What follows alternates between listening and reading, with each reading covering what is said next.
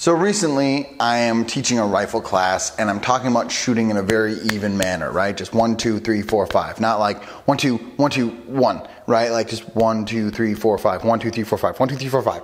And being able to hit that cadence in a quick manner when you need to, and being able to have even splits and how that's important to deliver shots in a precise and quick manner. And I'm going off and I'm talking about this. I'm talking about how I, of course, shoot in that way, right? You're not going to hear me screw it up because, you know, I shoot in even cadence and I practice this and blah, blah, blah. You can see where this is going.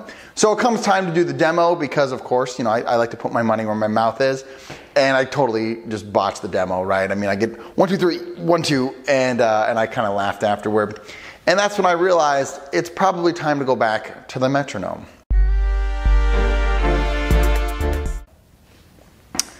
Hello everyone, Dylan Schumacher, Citadel Defense. Just a quick little tip here. Years ago, and I haven't done it in a long time until recently, I used to listen to a metronome from time to time. It was some random thing that I picked up from Travis Haley at the time. But I try to listen to a metronome. And if you want to, you know, get a quick cadence, you can set it on like 200 beats per minute, something like that. And I just tap my finger along to the metronome. And that's how I've been able to, by and large, even out my shooting and even out my splits. And by and large, my splits have decreased and they're pretty even when I shoot fast.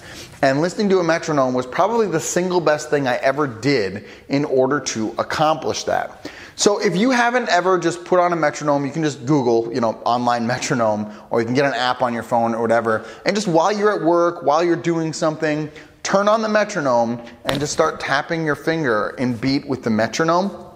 If you do that for an hour a week or something like that, and I'm not talking about like a solid hour, right? I'm talking about like 5 minutes here, 5 minutes there, 10 minutes here, whatever, and just get used to that cadence and that beat and tapping along with that. Next time you go to the range, and I know this sounds crazy, but next time you go to the range and you start to pick up the pace and you try to shoot fast, it is going to even out your splits. It really does. It evens out your splits and you'll probably find that they've decreased a little bit. And if not, then just speed up that metronome and tap faster, right? And I'm just tapping on my chest because I can't tap on a table in front of you, but you get my point. Tap and beat with that metronome and you are gonna find that your splits get better and your shots get more even and you're able to deliver quicker shots with less trigger freeze and more consistency. So I hope that's helpful. If you think I'm crazy, try it out. I promise you, you're gonna benefit. Do brave deeds and endure.